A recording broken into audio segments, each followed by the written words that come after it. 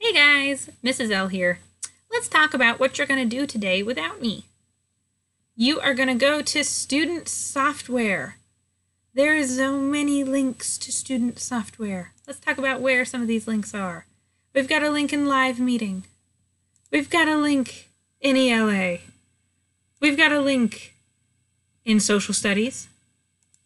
And I believe there's also a link on the general page, but I might be wrong. There's also going to be a link directly under this video in the ELA channel that you are watching. It's going to be right here. I just haven't posted it yet.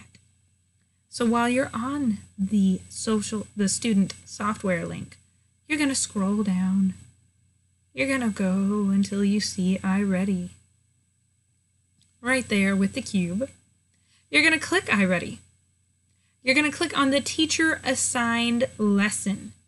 It's going to say close reading. You are going to do that lesson.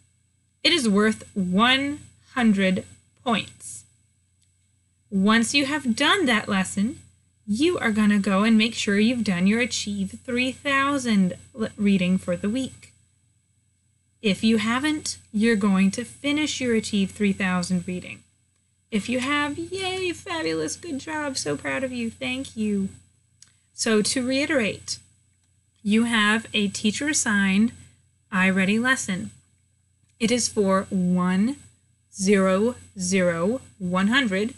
it again, 100 points.